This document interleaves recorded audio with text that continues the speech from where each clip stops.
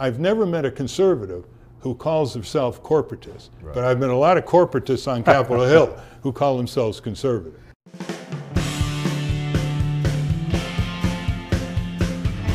Hi, I'm Nick Gillespie with Reason TV, and today I'm happy to say we're talking with the one and only Ralph Nader about his latest book, Unstoppable, The Emerging Left-Right Alliance to Dismantle the Corporate State. Ralph, thanks for talking to Reason TV. Thank you.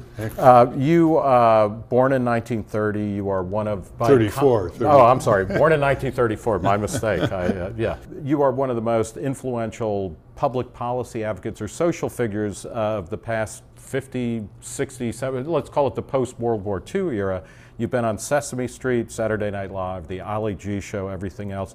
Your first big book was Unsafe at Any Speed in 1966. You followed that up with the Nader report on the FTC, which might have been as influential in a lot of ways. You've created organizations like Public Citizen, as well as all the PIRGs that college students especially know about. In Unstoppable, you write about what you call the emerging left-right alliance to dismantle the corporate state. Talk about corporatism. How do you define it, and why do you see the left and the right kind of coming together to say enough already?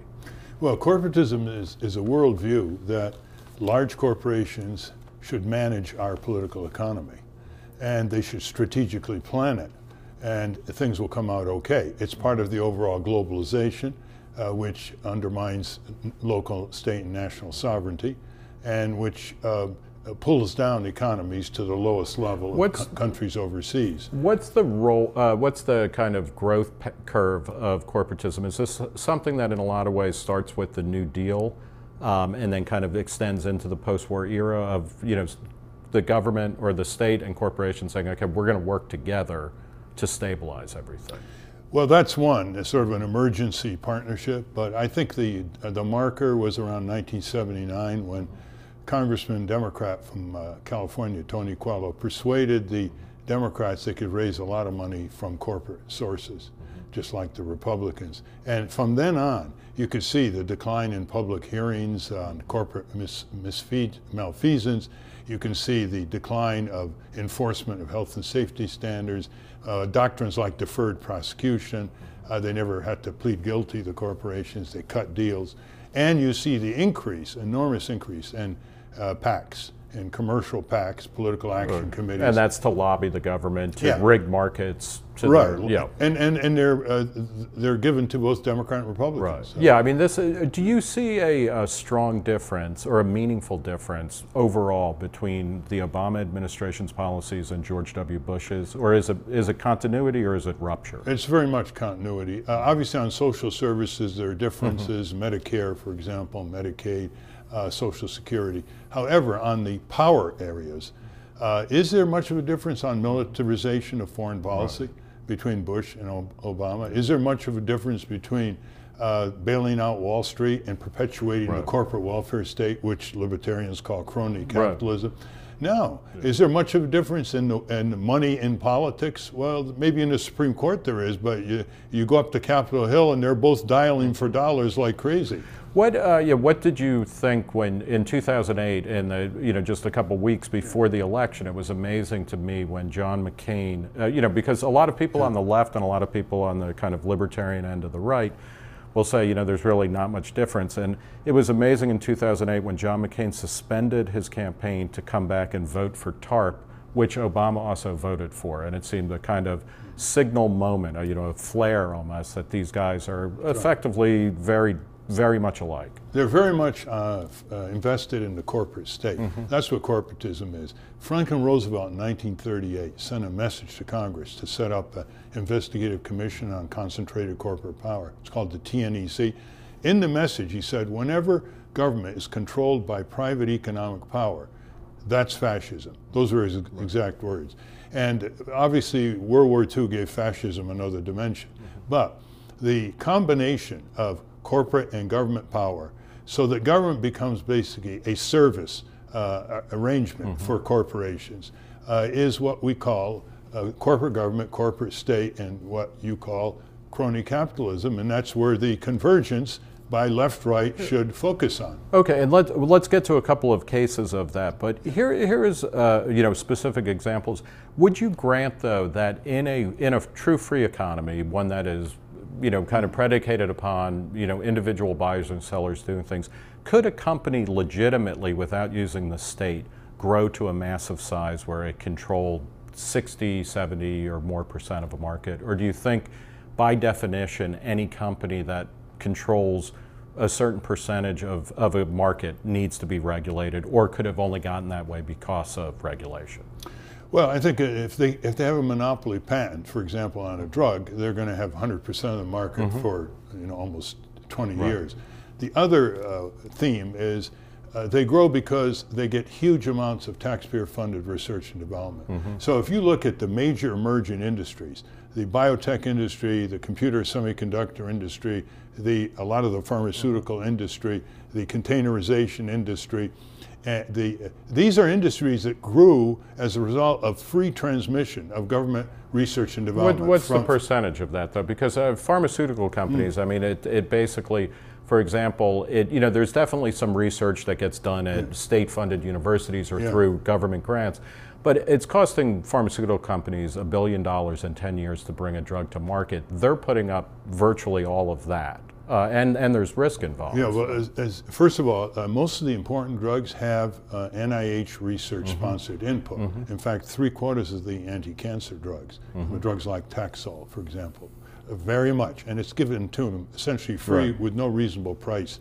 restraint. So, and are you saying then, if there's a certain percentage of free money or government-supported research going into something, the government has the right to regulate that, or what? Well, because it's a right to get some perceived return for the taxpayer, and there is no return. Okay. So but living longer or anything like that.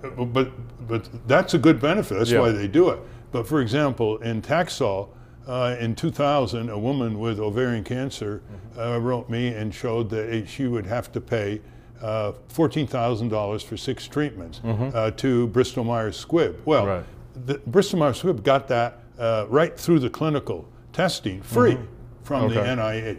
So what should she have had to pay, or should she have not had to pay? Well, I believe that if the taxpayer pays for the intellectual property, for the assets, there should be reasonable price provisions, because by definition, the government is giving a monopoly to Bristol Myers Squibb. So then do we get, and I don't want to, we'll move to a separate area, but does that mean actually, why don't we get rid of patents then? Well, or why, I mean, are you saying that nobody should pay more than $5,000 a year for any drug maximum, or how do, because I think there's a general sense of fairness that everybody would agree with, that if the government funded something that leads to something, and that's, I think, a more difficult thing to determine than you might, but then there should be some return. But then the question is, like, well, if Bristol Myers Squibb is only going to get $5,000 a year from patients, they're not going to do it because it's not worth their time.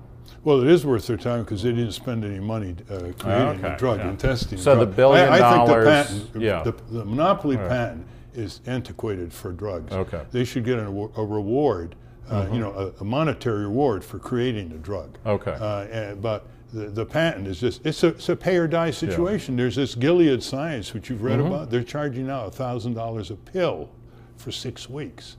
But $1,000 But think about it. I mean, some drugs are worth that, right? If they're going to save your life, if they're the only thing that might save your life, I mean, we could agree that certain things are worth paying $1,000 a shot. Yeah, but if you run that through the economy, it's worth paying $1 million for an ambulance. Yeah. Okay. Especially since government research helped make that possible. Well, let's talk about a place of convergence, because your book is actually about, I mean, it's a map of saying, okay, look, people on the right and people on the left, across the political spectrum, and orthogonal to it and everything, agree. Nobody except the direct beneficiaries really like corporate welfare, crony capitalism, whatever you call it.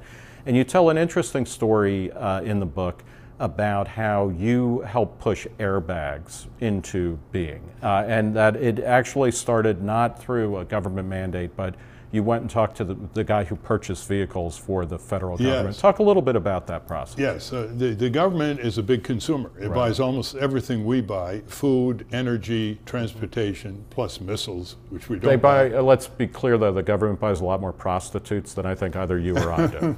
That's another issue. Okay. And the agency is called the General Services Administration. So I learned that the agency buys about 45,000 vehicles a year for government employees to do their business.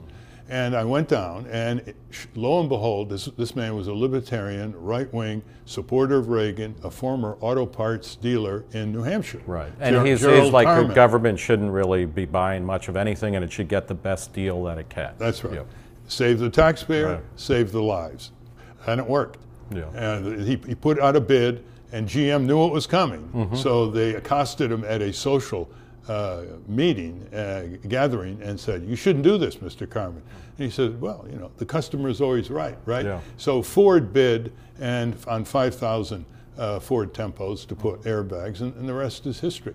But here is, I guess, a question, because I find that story and a lot of the stories in the book just fascinating, because there is, and I know you've worked with people like Grover Norquist of Americans for Tax Reform. Yeah. You know, so and you know, we see this all the time, where especially on things like military spending and national surveillance, civil liberties, huge convergence between the right and the left in a way that's genuinely different than 25 years ago. But then at some point, why, if airbags make sense, why should they be forced onto the auto industry, as opposed to, wouldn't consumers say, you know, nobody had to make VCRs mandatory or remote controls for VCRs mandatory. The market drove that. Isn't it enough of a demonstration project to say, hey, here's a way you can save federal employees' lives and overall money, and why wouldn't that have worked in the general population? Well, it ended up working. There was a mandatory standard for airbags as a result of the success of. But I'm saying, why make the standards mandatory? Because you want to save lives, police power. I mean, why have police in towns to save your life? But by the same token, you didn't. I mean, there was not a recall of all. You know, cars that didn't have airbags at the same time. So we recognize this is going to be phased in. What's wrong with allowing more of a voluntary opt-in rather than mandating a a perceived, this is the one best way, let's mandate it for everyone? Because it saves lives. I mean, it's like fire prevention codes. You know, it's like having brake standards. It's like having. I get all of that, but we understand that there's always going to be a phase-in, because we don't actually say, okay, when we up fire standards, we don't tear down all the old buildings and rebuild them. Well, you can rely on the auto companies to coerce a phase-in. They keep delaying and delaying. Well, and we'll talk more about the auto companies, which are near and dear to your heart. You do not own a car? No. Okay, and is that because of the auto companies, or nobody will sell you one? Or no, actually, if I bought a car, they would advertise it. That's true. So that's a different problem. Okay. Well, you know, one of the things you in the book, and to go back to this question of convergence, which I think a lot of libertarians would be very interested in, and you've been working with various groups on things, is that you revisit the agrarians of the 1920s and 30s. You know, these are people on the old right. You have some kind words about Ludwig von Mises in the book, and say that he's often misrepresented by what you would consider corporate capitalists as well as Adam today. Smith, Friedrich Hayek, and even people like Marx. I mean, you know, it's clear that their contemporary people who invoke them often distort them to their own purposes. Talk a little bit about what you find powerful about the agrarians in particular, because you spend a lot of time talking about people like Alan Tate and a few others. Yes, well, they were reporters, poets, farmers, people who would call themselves conservatives. Right. And they had a very sophisticated philosophy of power. First of all, they believed in the first principle of capitalism, which is defied by Wall Street, which is, if you own property, you should have some reasonable control over it, okay? Whereas investors today own the corporations, but they have very little control over the bosses and their pay. And so what they argued was that the only way you could have a democratic society is if you decentralize property ownership. In those days, they talked about land because the small farmers were being overtaken by the large farms, but they also talked about shares. And they said, look, if we have shares in companies, we want to control it, and we should have decentralization of shares as well. the amazing thing about it is they defied the Marxists and the New Dealers. Right. They felt the New Dealers were ready to be taken over by the big corporations and the corporate state, which is what they feared. Right, So and I thought you would agree that that effectively happened. Oh, yeah. In the post-war Oh, yeah. era, you know, it's Yeah. AT&T. What's good for General Motors is good for the USA. and they're type of remarkably prescient. Yeah. That's why it's such a fresh chapter in the book, because people say, I had no idea, you know, that Right. people actually did this. Now, do you worry at all, you know, because I look back and there's a guy who was not an agrarian, but talked in the 40s and 50s and 60s, Arthur E. Kirch, a political scientist, who talked a lot about decentralizing power. That's the basic principle of liberal, you know, classical liberalism. That's right. But, you know, the agrarians were also, they were very anti-capitalist in the sense they were, you know, they tended to come from the South. Most of them were overt racists. People like Alan Tate was, you know, a racial supremacist in a way that's extremely, you know, it's not even conscionable today.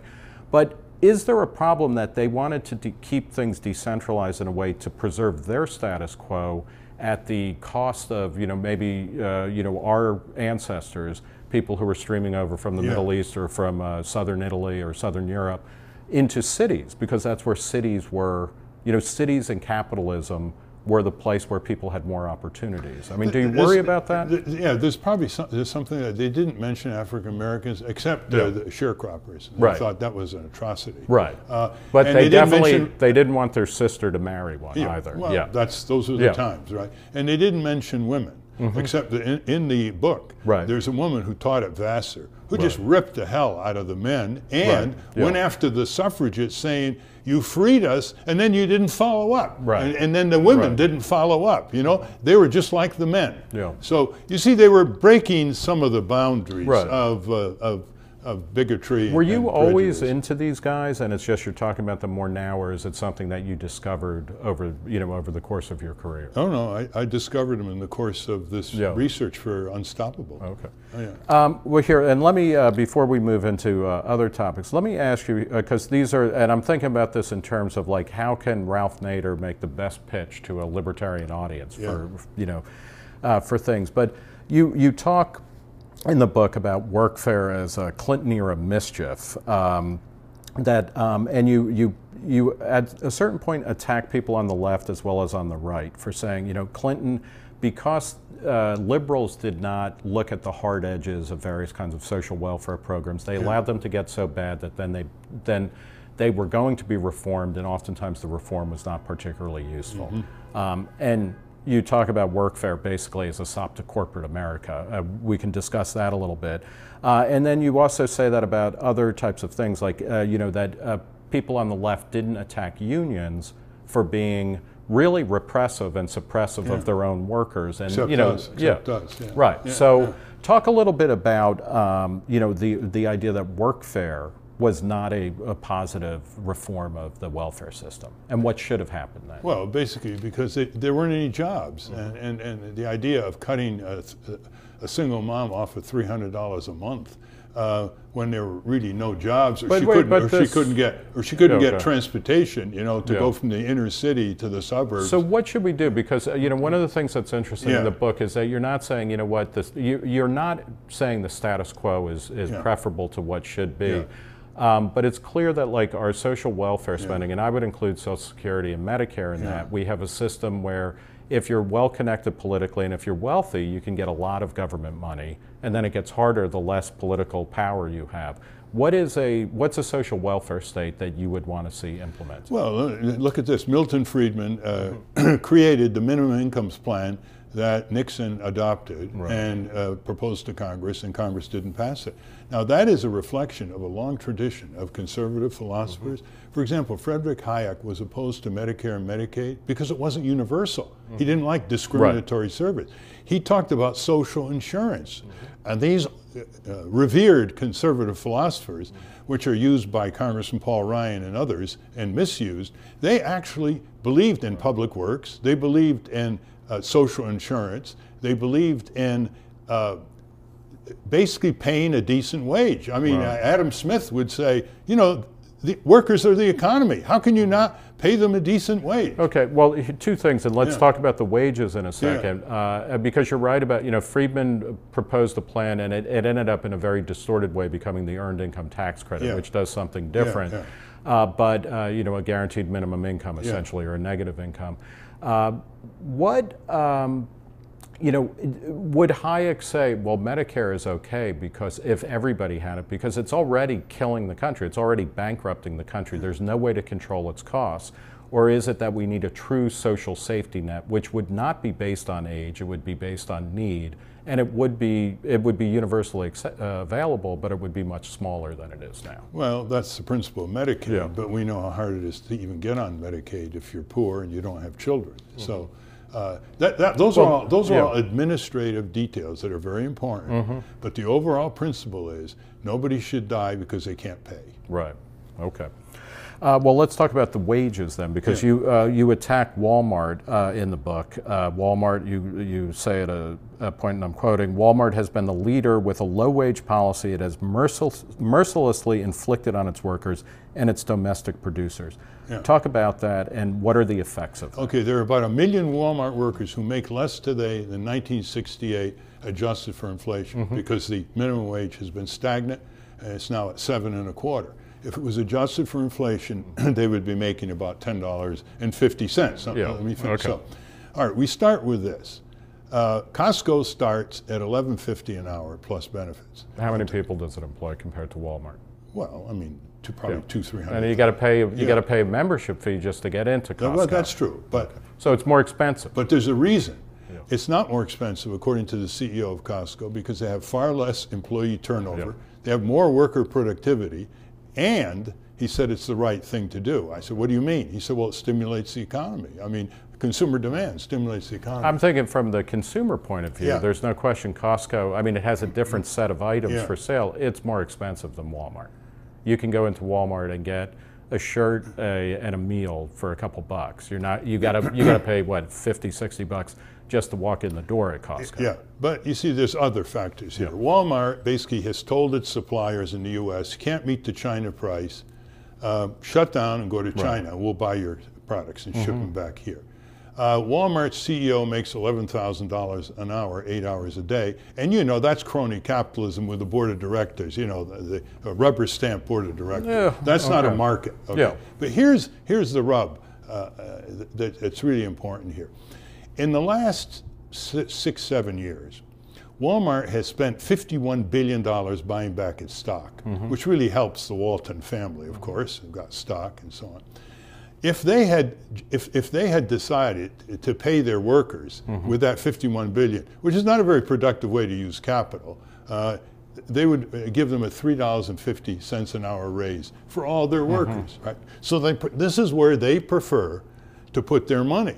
Now, we're the investors of Walmart. They don't have any role in deciding how. Well, it's a publicly traded company. Yeah, right? but the investors are powerless. Well, here, let me. I don't necessarily disagree, and I disagree that the idea that investors, and it may be that investors don't do what we would like them to do, or that they are fully disempowered, but. There's real questions, and one of the people that you quote in the book at several places is David Stockman, who is a friend of reasons and a fascinating person who does not fit into a traditional left-right spectrum, and there's more of him speaking up now. But Walmart, according to a 2005 study by the Brennan Justice Center, which is not a right-wing organization or a Walton Foundation, family thing, they said that the average worker at Walmart was making $19,000 a year, which at that time, this is 2005, was more than the average worker at other discount retailers like Kmart and Target. It was a little bit less than at a UFCW supermarket if you were in the union, but overall supermarket workers, it was the same. I mean, so are they actually paying their workers less than what the market bears, or are you saying the market is so rigged that we're getting these people on the cheap?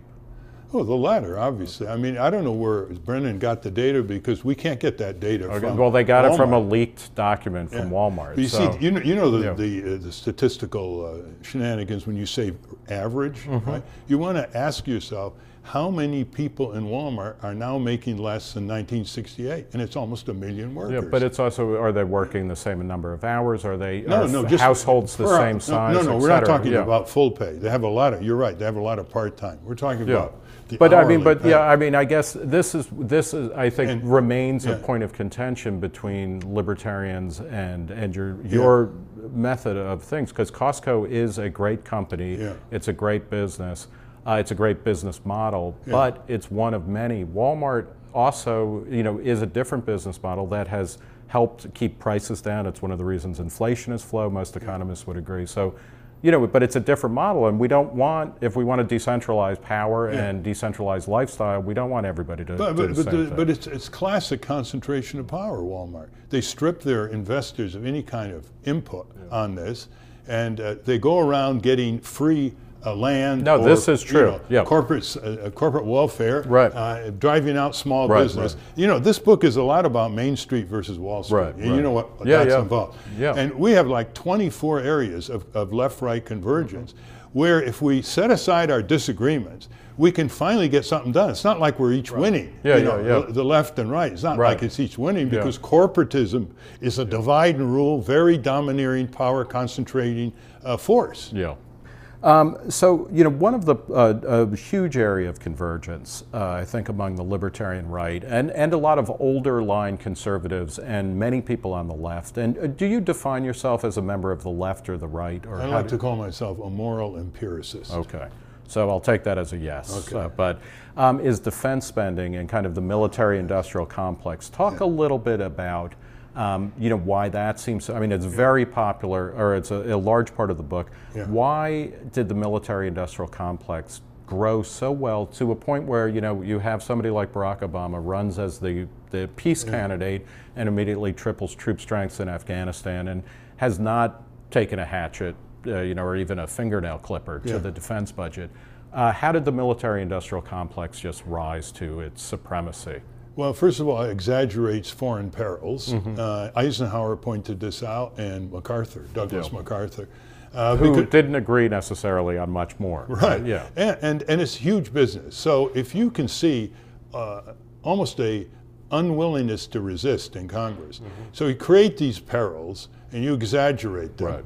And there's always some new enemy they're going to find. The latest is China. Iran doesn't quite fit the bill. It's not big enough after the collapse of the Soviet Union. And then you wave the flag, okay? And then you pour the money, campaign money, into the Congress and the White House candidates. And then you show them a map where this Trident submarine has got subcontracts in 300 congressional districts. You don't want to do that. You don't want to close down your bases, right? So now, who's going to challenge that? This is where there's the greatest convergence. You remember when Congressman Ron Paul teamed up with Congressman Barney Frank in 2010. That was actually a staffed caucus to challenge the bloated military budget.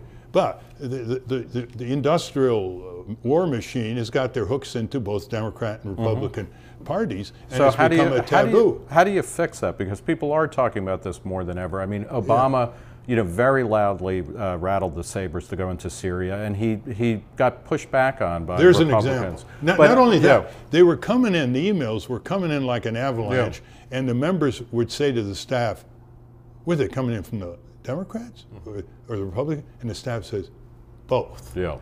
And that terrifies them. Nothing terrifies corporatist politicians and corporate bosses, big corporate bosses, than a left-right public opinion going operational, Nick. Right. The key is becoming more visible, which is the purpose of this book, becoming more strategic, getting media, getting on the table of candidates and political agendas by incumbents. Are there major party candidates that you find particularly appealing that are out there now? Can you name names? Walter Jones, Republican from Camp Lejeune land in North Carolina. Who he had started out as a super war hawk. He's the guy who coined the term freedom fries, and now he's he's being primaried because he's anti-war now. And he won. Yeah. He won the sorry, primary. yeah, that's right. No, I mean, Walter Jones believes in constitutional procedures. And as Ed Crane told me, he said, Ralph, I oppose corporate subsidies, unconstitutional wars, the Patriot Act, and the Federal Reserve run amok. And I said, Fred, that's a pretty good start for convergence, right? So he's one. I think Senator Elizabeth Warren is kept quiet on militarism and foreign policy. She focuses on financial industry and Wall Street. Where she is flat out terrible. We will disagree about that. Why do you believe that she has any reason to be against military might, though? If she's kept silent on it, why should we trust her once she becomes? Well, that's an interesting question. I mean, she should be asked that. She basically, there's almost a loyalty oath among Senate and House Democrats vis-a-vis Obama. Just don't criticize Obama. I mean, Rose DeLauro is criticizing him on a number of issues, but there's not much independent thinking there. How, we have Obama because we had Bush. There is a large argument out there that we had Bush because of you. Going back to the 2000 election, the most, hopefully the most tightly contested election of our lifetimes, because it took forever to resolve, and it, while I didn't vote for either candidate, I didn't vote for you either in 2000. It didn't turn out the way I wanted it to. I suspect it didn't for you either. In the 2000 election, do you think your presence, one of the arguments that third-party candidates hear all the time is that you cost me the election, if I'm a Republican or a Democrat. That's right. Did you cost Al Gore the election? No, and Al Gore agrees. Okay. He thinks he blew it in Tennessee, his home state. Everything else being equal, he'd have been in the White House if he got Tennessee. And he thinks it was stolen in a number of ways in Florida. So, but here's where a libertarian really supports. Everybody has an equal right to run for election. If everybody has an equal right, then we're either all spoilers of one another trying to get votes from one another, or none of us are spoilers. We're not second-class citizens because we're a Green Party candidate or Libertarian Party candidate. I have no trouble with libertarians on that one. So, and the most interesting thing is, I mean, the brass of these two parties, they control the election commission, they control the election machinery, so they keep you off the ballot, harass you, file lawsuits, delay you, exhaust you. You're lucky if you have an eight-week post-Labor Day campaign to breathe in. And the other thing is, they created this corporation called the Commission on Presidential Debates, the two parties, and they decide who gets on and who doesn't. And after Perot got on in 1992, no way was anyone else going to get on. That's why Jimmy Carter, for a number of reasons, who's monitored a lot of elections, said last year, the U.S. is no longer a functioning democracy. Do you agree with that? Oh, I do. Oh, well, I don't know if I would put it quite that way, but I agree completely that no third-party candidate has ever cost anybody, a major party candidate, an election, because it presumes that all of our votes rightly belong to the Democrats or Republicans. It's like they own the votes, the two-party duopoly. No, and so, yes, so you do not feel at all responsible, nor should you. Let's talk about something that I think you would want to be partly responsible for, which is your role in airline deregulation, which now, when airline deregulation gets held up, it's usually by liberal Democrats who say this is a terrible thing.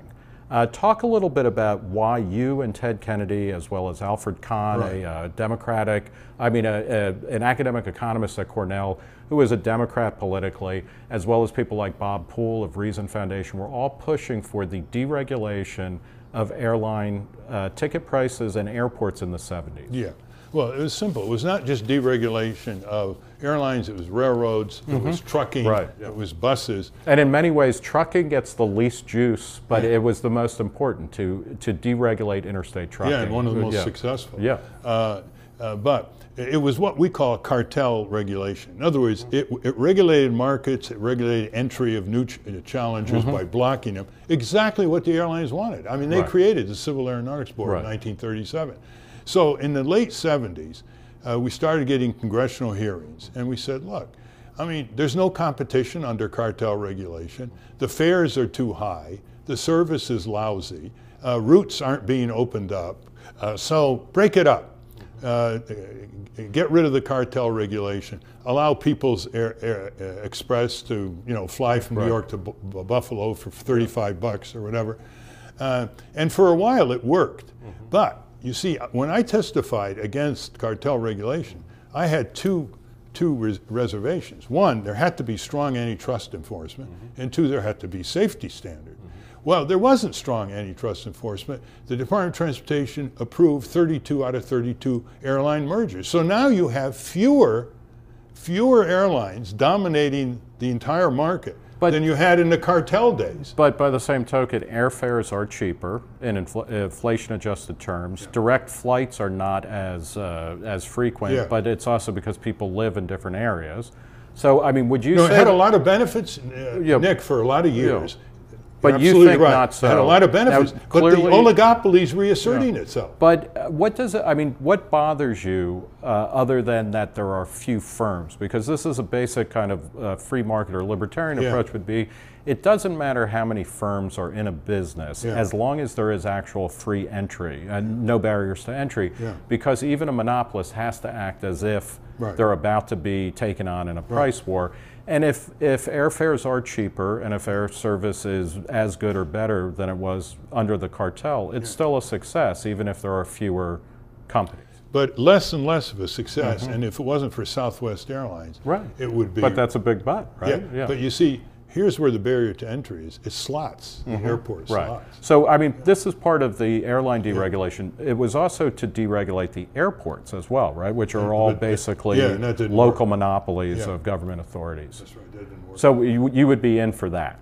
I would be in for any pro-competition enforcement. Yeah, here's an interesting question because, you know, as we're talking about competition, your report on the FTC, on the Federal Trade Commission, is fascinating reading because it reads simultaneously very much like work by the socialist historian Gabriel Kolko, who, from a progressive point of view, said exactly what you said about the airlines, about the railroad barons. That progressives will say we created a regulatory body to regulate railroad rates, and that's a big success. And he was like, no, the railroads created that to their advantage, and they froze the market when they were on top. That's right. And this is also what James Buchanan and other public choice economists from a libertarian angle say the same thing.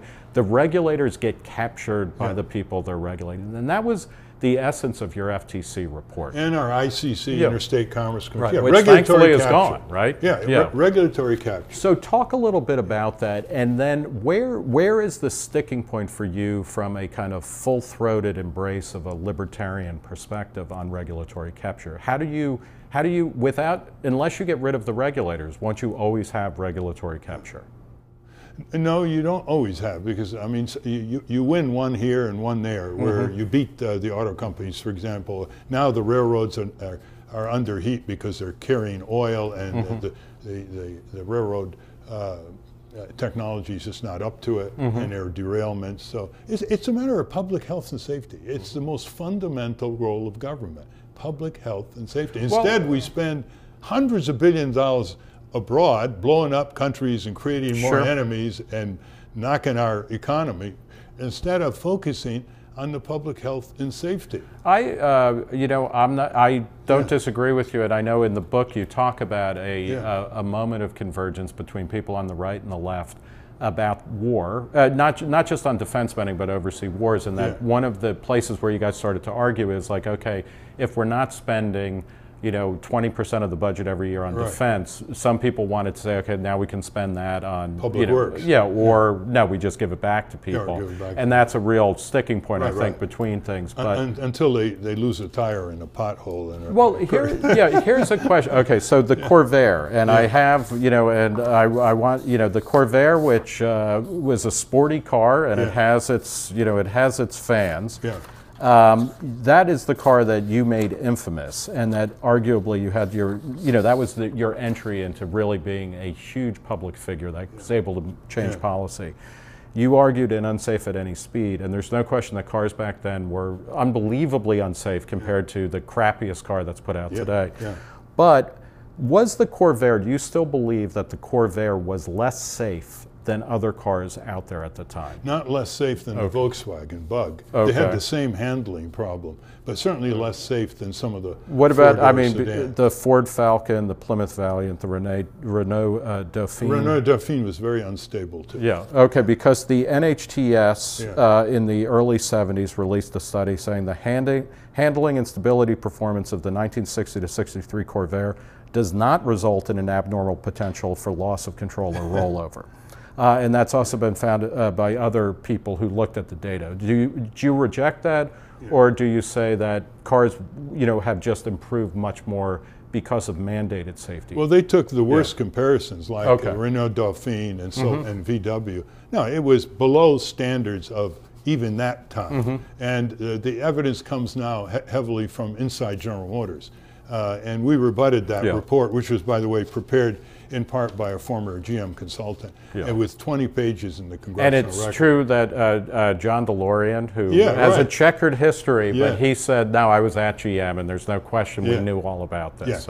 And also, the leakage of carbon monoxide is indisputable. Actually, they recalled the cars because of that. You can't smell it or taste it. So here's a question for you. I mean, given, without having kind of draconian government regulation, do you think that cars would be as unsafe now as they were in 1963?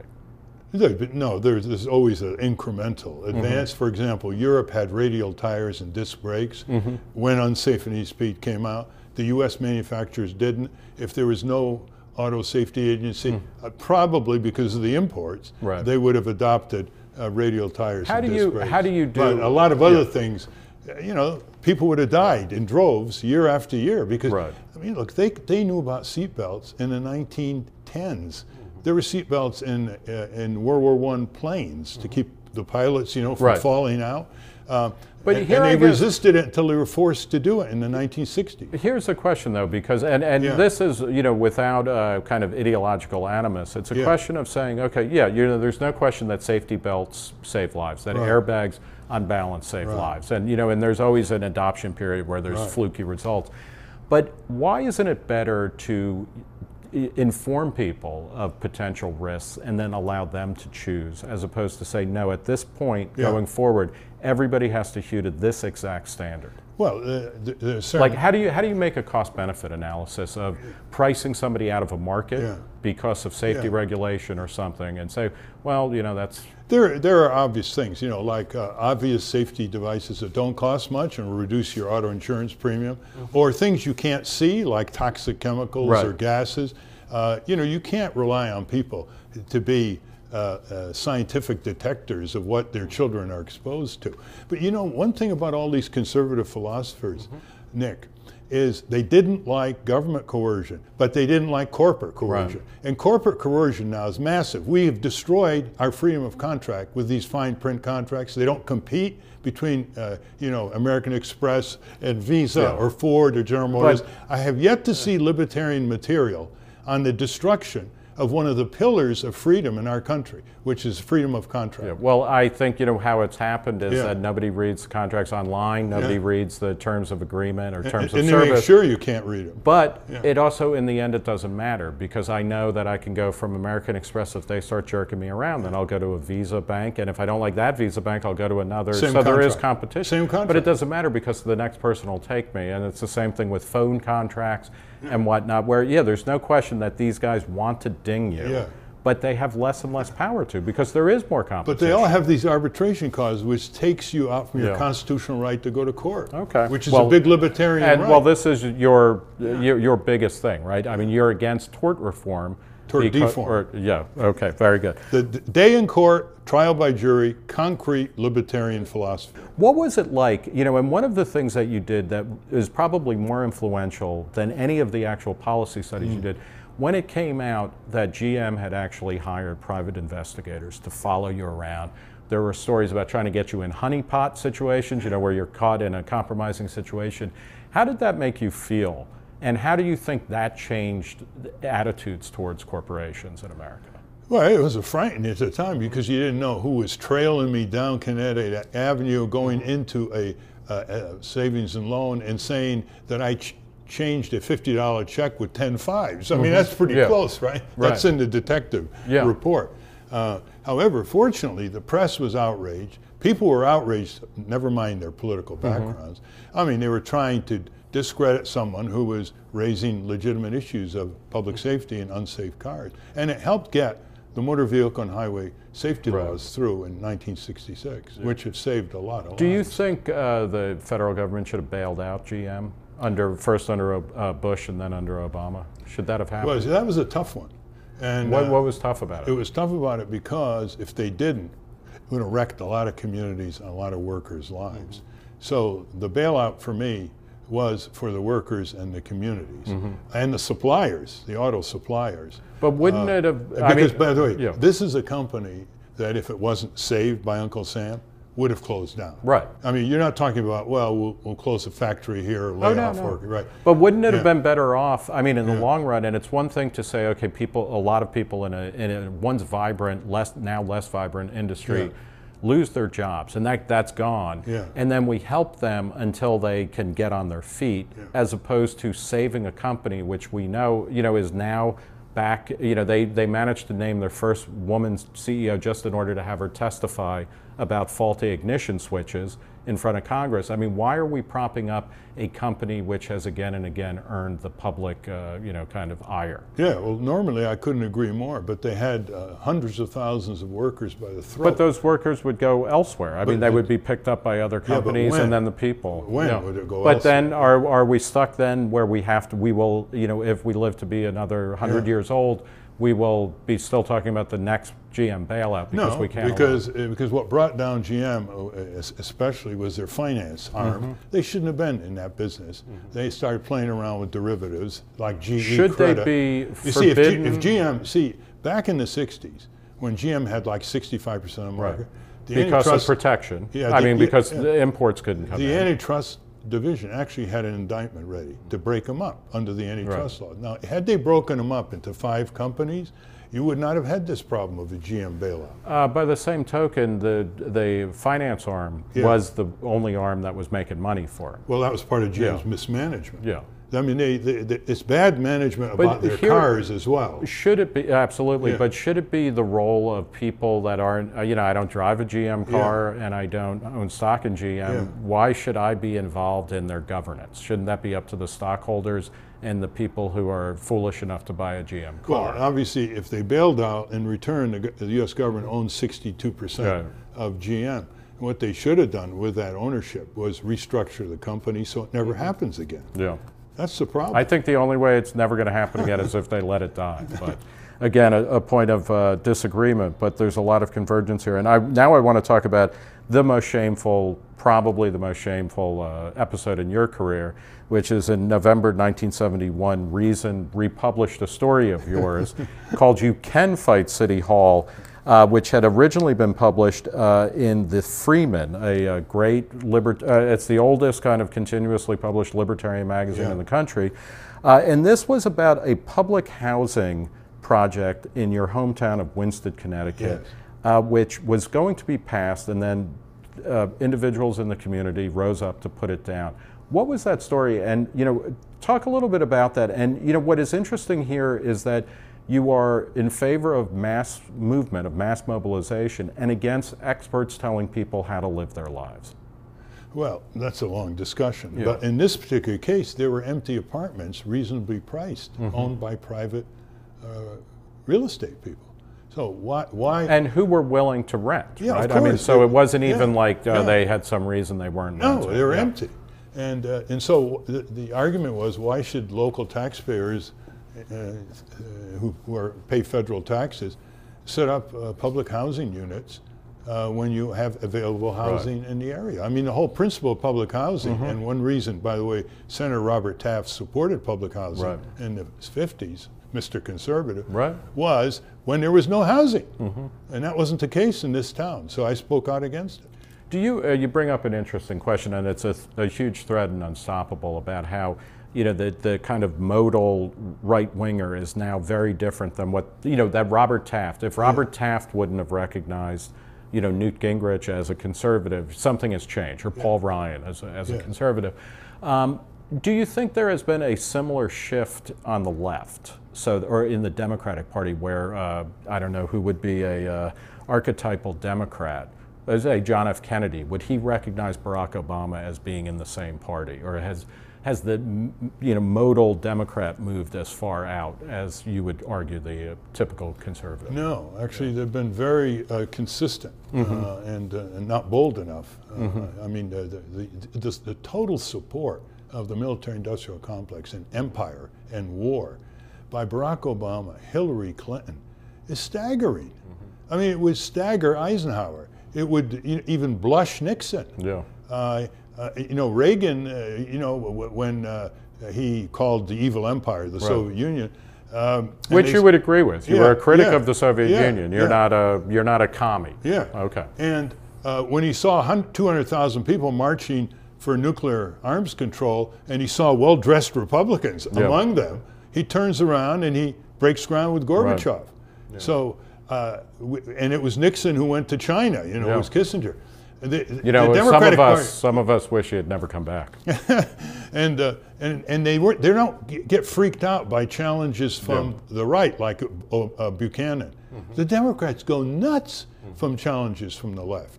I mean, we were sued 24 times in 12 weeks in the summer of 2004 to get us off one state ballot after another. Yeah. And it didn't, well, it kind of worked, right? You had a much weaker showing in 2004. It did work. So. It totally exhausted us. One time we got a notice to be in 9 Pennsylvania state courts on Monday morning. Right. Here is, speaking of criticism from the left, you know, people on the left identify heavily with you, and so they have the most criticisms because we always hate our twin brother or, you know, sibling more than somebody on the other side. This quote of yours from the Washington Post in 1984 gets a lot of play on the left.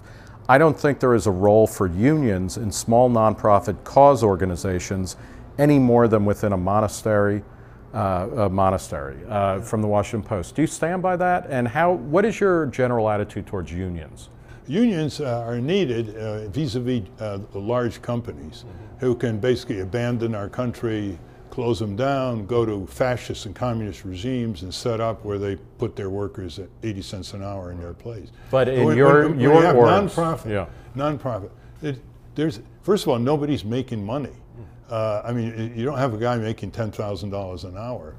And second, it's a completely different mission. It's a charitable mission, an educational mission, and it's overwhelmingly white collar. You don't have dungeon factories, you don't have asbestos, you don't have chemicals. I'm glad that we didn't show you the first floor of the Reason offices where we're doing all of that. But what about in the public sector? Because, you know, Franklin Roosevelt was against public sector unions. A lot of people were. Should there be public sector unions? Well, I think so for things like social services. Like there's still, even though there are unions in the federal government, there's no maternity leave, paid maternity leave. You know, they give you 3 months, a mother delivers a child, 3 months unpaid maternity leave, and then they have a daycare center at the Department of Education for $15,000 a year, probably contracted out. I agree with Hayek and these conservative philosophers. I really believe there should be a safety net. Right. And life is too short to spend every living minute trying to figure out how to make the most basic necessities payable. Right. You know, here's the difference probably between libertarians and me. And that is, I believe people should get a living wage.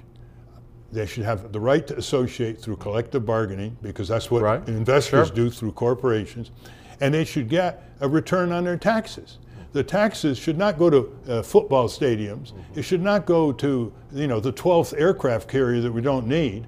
It should go back to the common good that people can't do for themselves, like public transit, say, like sewage and water systems. It's simple like that, and it's amazing. And why I put so much in this book on the conservative philosophers is they got that. They got that in the 18th century, the 19th century, the 20th century. But you don't see that among so-called conservative politicians in Congress because they're not conservative, they're corporatists.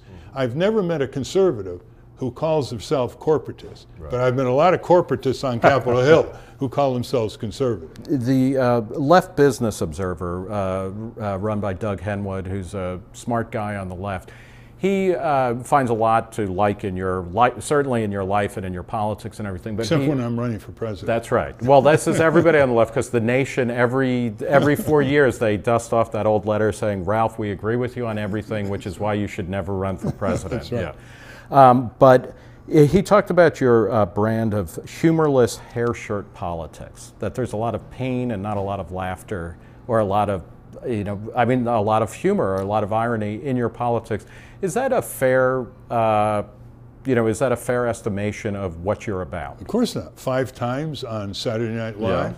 I came in 3rd to Grover Norquist in a humor contest a few months ago.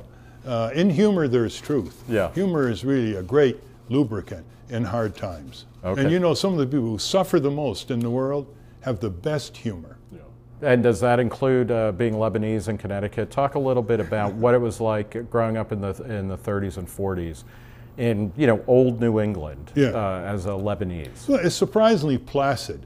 My parents never made a big deal out of ethnicity or ethnic politics. Well, they didn't have to though, right? Because that's what the mainstream society was doing.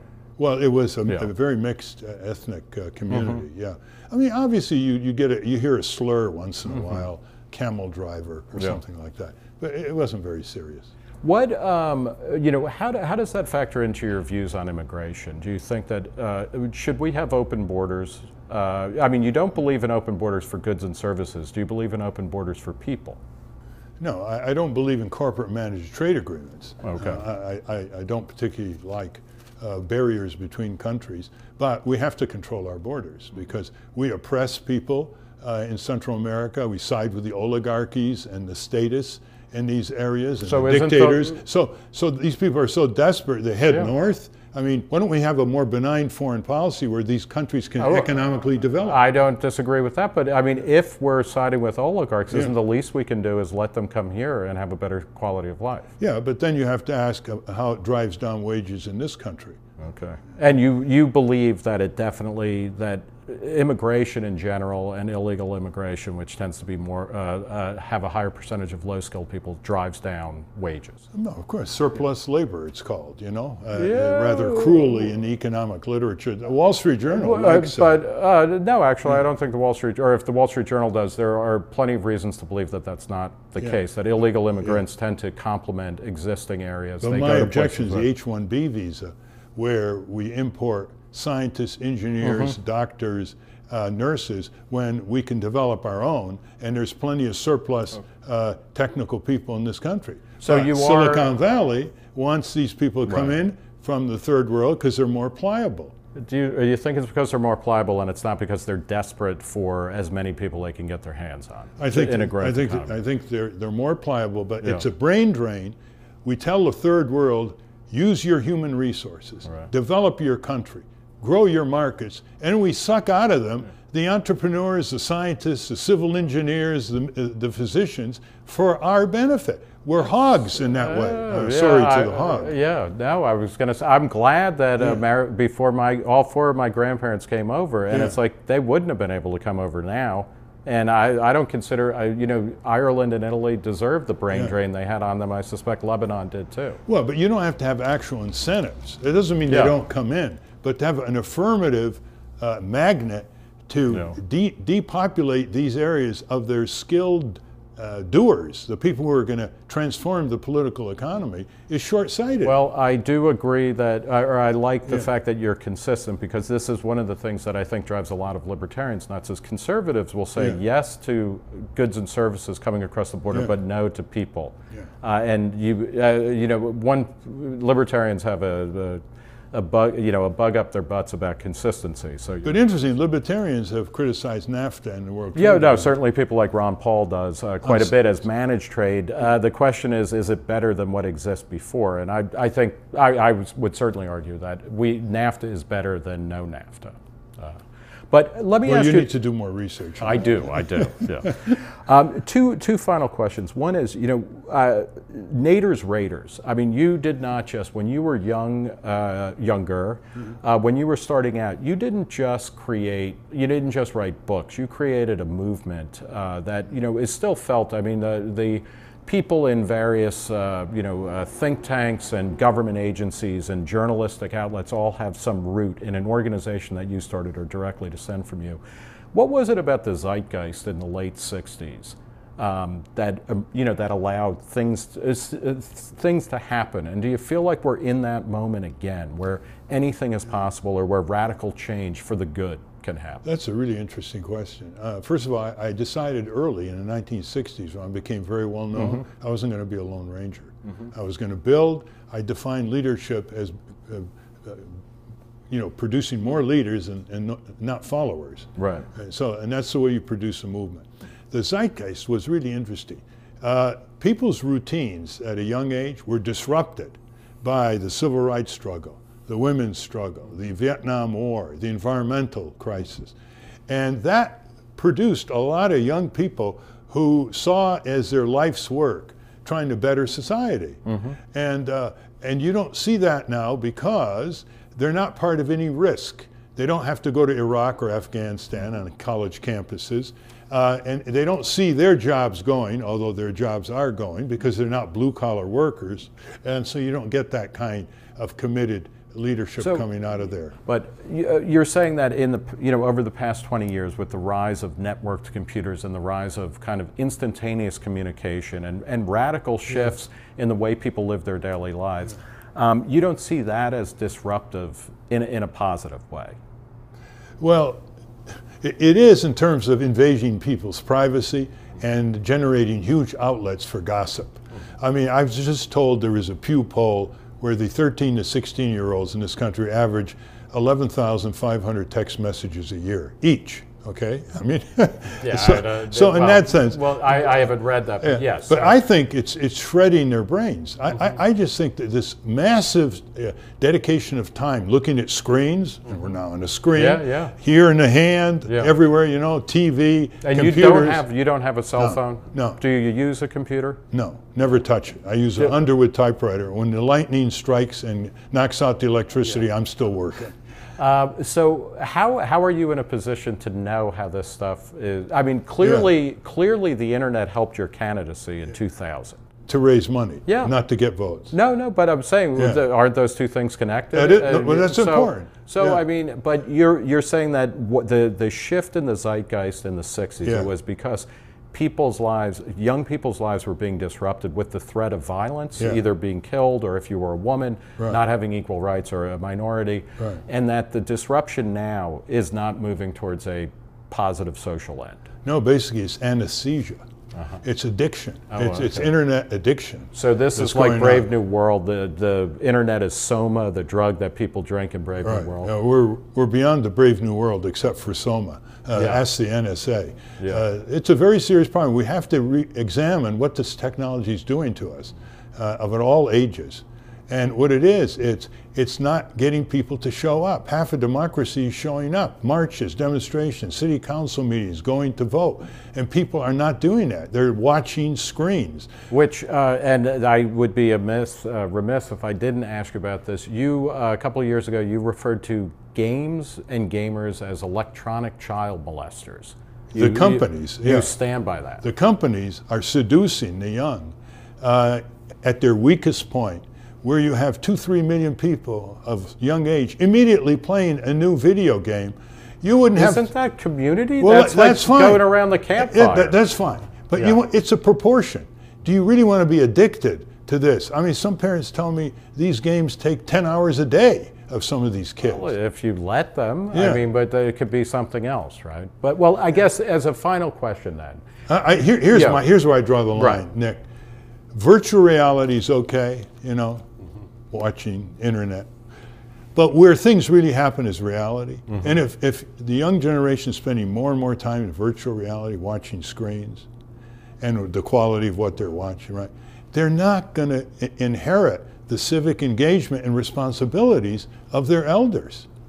So as a final question, and I would actually disagree that those two things are in parallel, as opposed to they intersect. Virtual reality, online communication, and the real world are intersecting, but except in the allocation of time. Well, so are you optimistic? We've seen vast changes over the past 50 years in American society. You've been a huge part of that, without exaggeration. Do you think that the potential in 50 years from now will have moved as far forward as we did in the past 50 years, or are we going into darkness? Contrary to a lot of opinion, I think science and technology is being used by concentrated power to close out deliberative democracy, to close out thinking for oneself, to increase conformity under the guise of liberated text messaging. And when you go into genetic engineering, controlled by Monsanto and others, the seeds, the flora, the fauna, you go into nanotechnology. These are hugely transformative technologies that are not under a frame of democratic processes. So I always am optimistic because I like it as a strategy. When I was at Princeton, I studied the philosophers of pessimism like Schopenhauer. I was not convinced, and I see pessimism as a self-indulgence and a cop-out. All right. Well, we will leave it there with Ralph Nader, whose latest book is Unstoppable, the Emerging Left-Right Alliance to Dismantle the Corporate State. Ralph, I'll look forward to the next book and the next conversation. Thanks, Nick.